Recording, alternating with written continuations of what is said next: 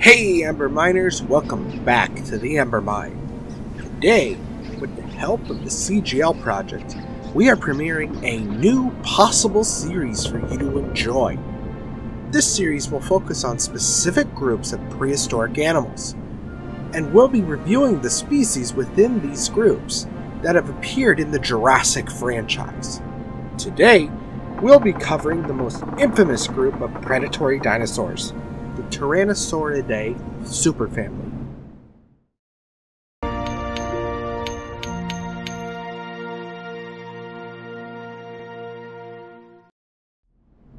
Not to be confused with the family Tyrannosauroidea, the Tyrannosauroidea superfamily covers multiple families of carnivorous dinosaurs that are seen throughout the films and expanded media. In this video, we'll be sticking to the canon and canon-adjacent material. However, this may not be the case with some future videos.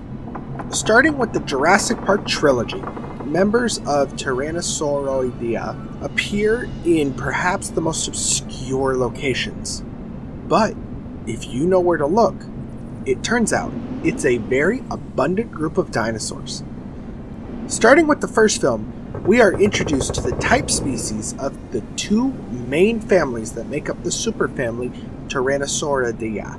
The first family, Proceratosauridae, stretched from the Middle Jurassic to the early Cretaceous and included many popular species like Guanlong, Eutyrannus, and the holotype species Proceratosaurus bradleyi.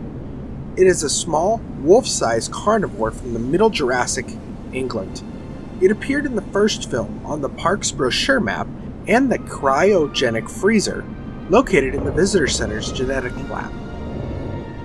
The second family of Tyrannosauridae only existed during the late Cretaceous, leaving a 38 million year gap between itself and Proceratosauridae. It included close relatives of T-Rex such as Daspletosaurus and Lythronax. Its holotype species, Tyrannosaurus rex, is perhaps the most famous dinosaur that ever lived. It lived at the very end of the late Cretaceous in what is now modern-day North America, and has appeared throughout the entire franchise in every single film, game, and television series. The Tyrannosaurus rex that appears throughout the entire franchise is based on the specimen AMNH5027, whose likeness is used in the Jurassic Park logo and the cover for Michael Crichton's novels. More Tyrannosaurids have appeared around the time of the first trilogy in video games, such as Jurassic Park Trespassers Albertosaurus, an apex predator from Canada's late Cretaceous dinosaur park formation, and an even larger amount derived from the nursery on Isla Aventura located in Universal Studios Discovery Center, which expands the list to include Alioramus remotus, a small Asian tyrannosaur which is closely related to the popular Quinzalhosaurus, Gorgosaurus liberatus, a close relative of aforementioned Albertosaurus, which hails from the same formation. And even though these claims have been highly scrutinized, the Australian Tamimus hermani might be a basal tyrannosaurid, but its fragmentary nature and potential relation to other Cerulosaurin groupings makes them highly difficult to classify. As for the Jurassic World trilogy, however, there have been a couple additions to the family of Tyrannosauridae. Starting with Jurassic World Fallen Kingdom, we are introduced to Tetraphonius curii, a medium-sized tyrannosaur from Kaiparowitz Formation in the United States. It appears only as a mangled corpse next to the abandoned radio tower, although it was originally supposed to appear in the Stampede before being replaced by a juvenile Allosaurus. In the interactive Camp Cretaceous Hidden Adventure, a close relative of the Tyrannosaurus appears as the main antagonist.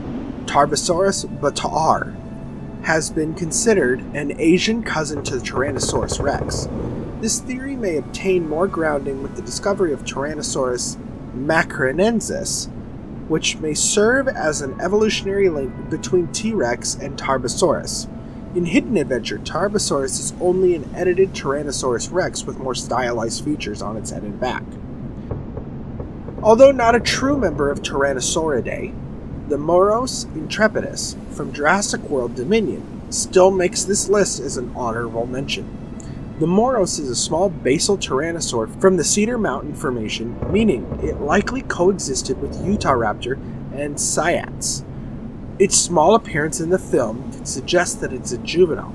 However, unless we see an adult in future installments, the Moros could end up similar to the Dilophosaurus. Tyrannosauroids are a diverse group of dinosaurs that roamed the Earth for the majority of the Mesozoic era.